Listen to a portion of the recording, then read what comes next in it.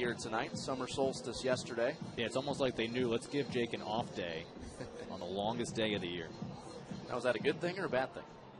Little column A, little column B.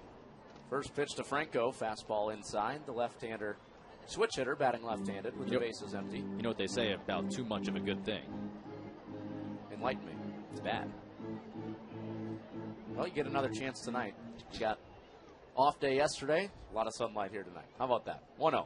Is that good moderation for you? Yeah, that's better. Fastball's inside. It's 2-0.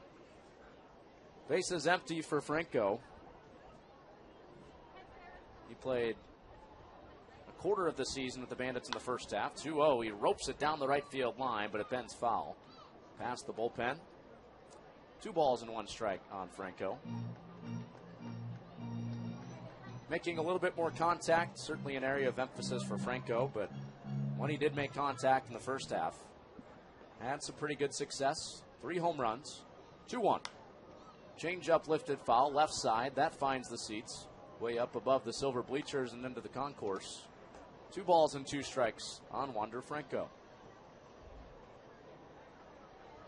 Just 2 hits tonight for the Bandits off Del Rosario.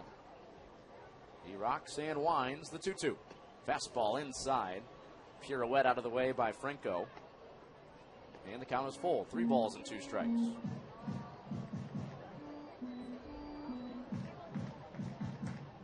Sun still streaking through, shining on Jalen Davis in right field. Everybody else in the shadows now, including the pitcher Del Rosario. And the 3-2. Swing and a miss. Change up got Franco. And back-to-back strikeouts get Del Rosario out of a clean bottom of the 5th inning for Cedar Rapids.